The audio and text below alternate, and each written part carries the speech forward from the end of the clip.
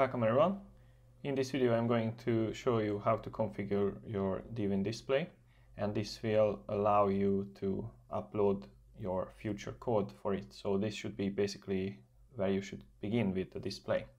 So now you can see that I have already opened the DWIN DGAS tool, but I will also show you how to get this tool and how to kind of install it on your computer. So you have to go to DWIN's web page and open their tool page, and then there you will find this DGAS V7642-0104, and this is their toolbox, which I showed you recently. And then you just simply download it. And once you downloaded it, you open the file, which is a zip file, and you will find a folder in it. And then this folder contains all the files which you need. So in fact, this folder is the portable version of the whole toolkit. So you just copy this folder somewhere, unzip it somewhere, and then you use the exe file which you find in it, this one here, from there. So then I return to the software, and we are at the main page of the software. So first we have to start a new project to start with everything. So I show you how to do that, and it's very obvious because it's in front of us. It is this new button, but you can also navigate to the file part and then click on the new icon. They are the same. So I just click on this new icon, and then this window comes up. Here you see the resolution of your display, and here you can see the path where you save the project folder. And regarding the resolution, it's very important that you have to consider if you want to use your display in portrait mode or standing mode or landscape mode, because then you have to flip the numbers in the resolution value. So now this is in landscape mode because the horizontal axis, that's the x-axis, has more pixels. So then obviously it's horizontal layout or landscape layout. So I will leave it like that. And then regarding the file path, we can open this browser by clicking on this button. So once you click this button with the three dots, this window comes up, and here you just see your folders and libraries. So you just navigate to your library where you want to save your project files, and then you just save everything by selecting the folder and pressing OK. And then also you have to press OK here, which will return you to the main screen. So now we have our project, but you can see that under the touch and display config we have an empty tab. So we have to create a page, and that has to be done visually. So how this DWIN display editor works is that you are not adding like elements like buttons, checkboxes, or lists or something to the display, but you have to draw them in advance in a picture editor software like GIMP, Photoshop, or Paint, or whatever. And then you have to use those pictures and then kind of add functionalities to certain areas on that picture using this program, but you cannot add like objects directly to the software of your display. So I will bring up Photoshop here and show you my display. So I'm here in Photoshop, and you can see that I already created the image.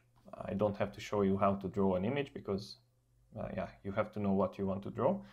So the only thing that I want to emphasize is that the image resolution has to be the same as your display's resolution.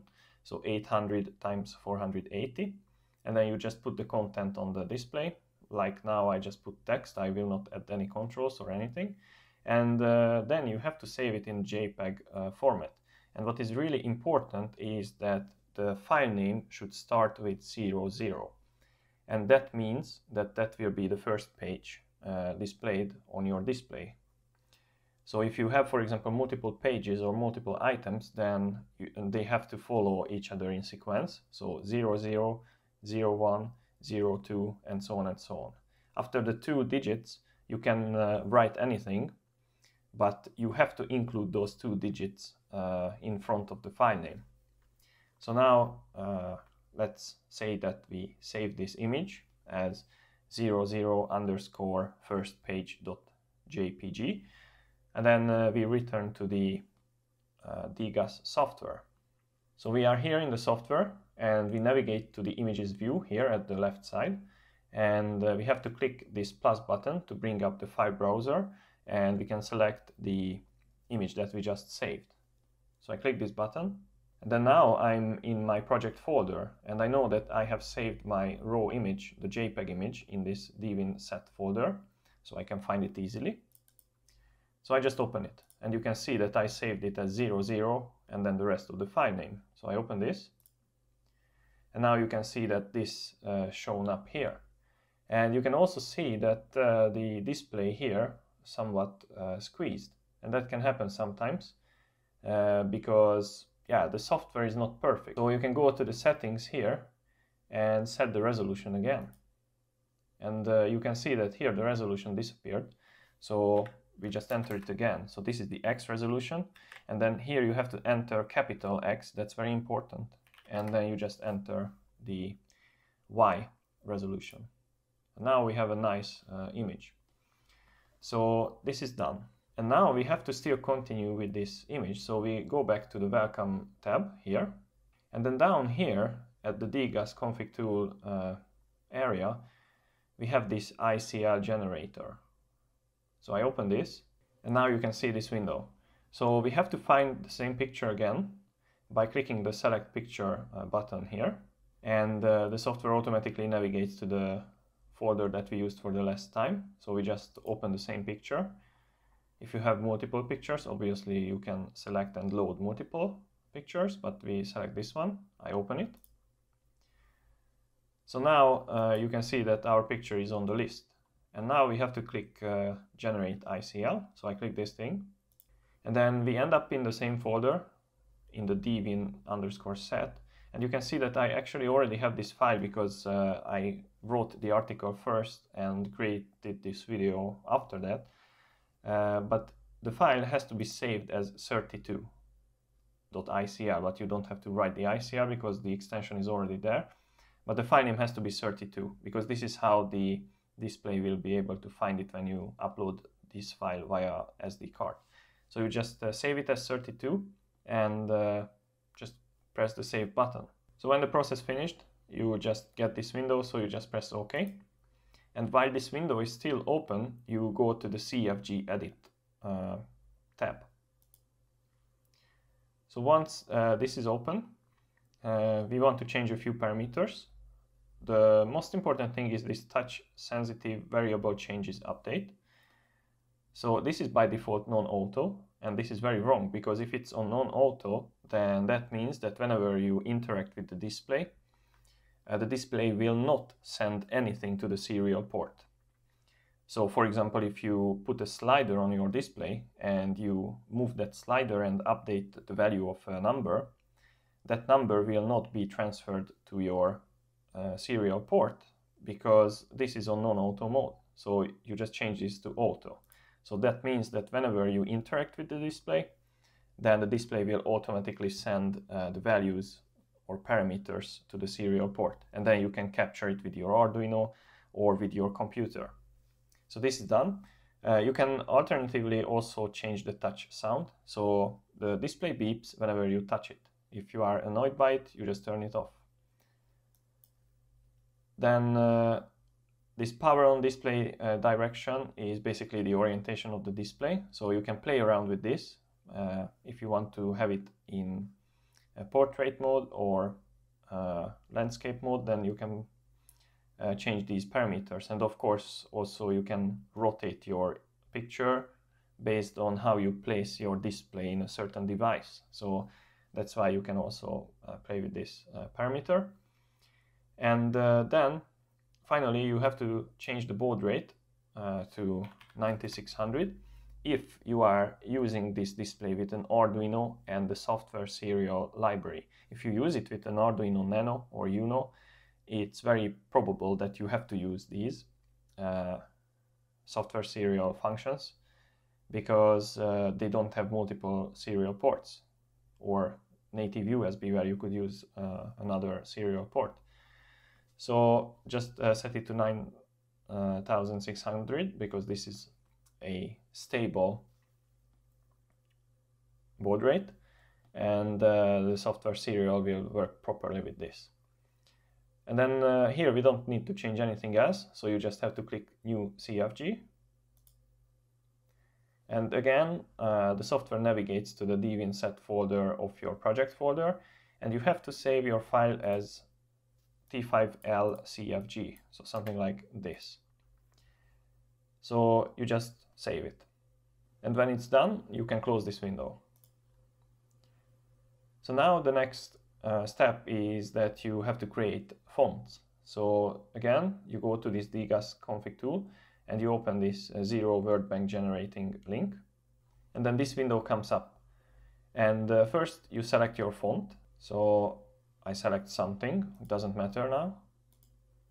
Or it does, because here we cannot see any characters. So I go back to the font again. Now I have a proper font. So here in the select car, I would select another wider character, let's say W. And you can see that half of the W is missing. So then you have to change the scale of your letter in order to fit the letters, all of these letters, in their corresponding frames. So first I changed the horizontal scale, so you can see that we squeeze it on the horizontal axis. And now they seem to fit their frames, but you can see that the letters are a bit serrated at the edges because their proportions are not correct. So it's much taller than wide. So we have to make it shorter. And you can see that now all edges are smooth. And I can see that probably the last character here is a few pixels out of the frame. So I move on the horizontal scale a little bit, something like this. And when you are done with this, you have to click this button and wait. So you can see that now it's building the fonts at different sizes, I suppose, from these numbers. So you have to wait for this process. So now, as you can see, it's finished. Press OK. And here comes a trick. The file, this file, is not created in the DWIN_set folder. It is created in the folder where your exe file is located. I will show it. So now we are in the DGUS tools folder. So this is not the project folder, but the folder where the exe file and all the other files can be found. Here is the exe file of the tool. And then here is the font file. And this should not be here, but it is generated in this folder. But this should be moved to the DWIN_set folder of your project. So copy it or cut it and move it to that folder. So now I'm in that folder, and I moved the 0_DWIN_ASC.hzk file, which is the font file, into the DWIN_set folder. So this is done. And now let's return to the software. So we are here in the software, and we are almost done with generating the basic files. So now I go to the file, and then here we have this icon called generate. So click this, and then it says that the config file is generated successfully. So press OK. And what this did is the following. We are here in the DWIN set folder, and you can actually see that these three files are now syncing because my folder is synced in my backup folder. So you can see that when we press the generate button, then the DWIN DGUS software created these three files, and these are just some other configuration files for the display. But now with these 5 files, or 6, I just cannot count, with these 6 files we are ready to move to the next step, which is preparing the SD card. So grab an SD card which is less than 32 gigabytes capacity, so 16 or anything below, and yeah, put it in a card reader and connect it to your computer. So I have opened the terminal, and you can reach it by pressing the Windows button, entering CMD, and pressing enter, and you will end up in this terminal. And now you want to format your card, so I just enter format and then Q space, and then you have to enter the letter for your SD card drive. For me, that's J. And always double check if you enter the correct letter. Don't end up formatting what you don't want to format. And then colon and dash again. And then we need the file system, so fs, and it should be FAT32. And then again dash, the sector size, if I remember correctly, this should be this. So you double check if the drive letter for your SD card is correct, and you press enter. So then I'm ready. So now it's formatting, and then I need a name. So I just call it DWIN Display. So now it's done. So let's open the File Explorer. So here is my drive, DWIN Display, and it's empty. So I grab another window with my project folder in it, and then I copy the files. So here is my project folder, and I have this DWIN_set folder in it. So I just drag and drop to the DWIN Display folder. So this is done. So I close everything and I return to the main display of the editor. And now I set up another camera in order to demonstrate how to work with this thing. So now everything is ready to upload the files from the SD card to the display. So you can see that now I'm recording the display.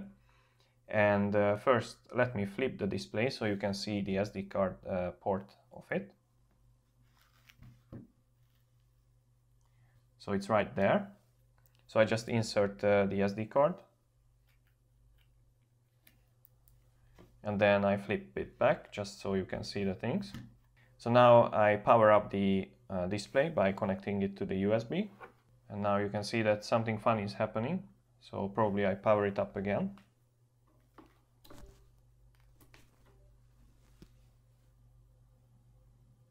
And this is what we should see, yes. So you can see that some process started. So we have to wait for this. Now it's uploading the font file.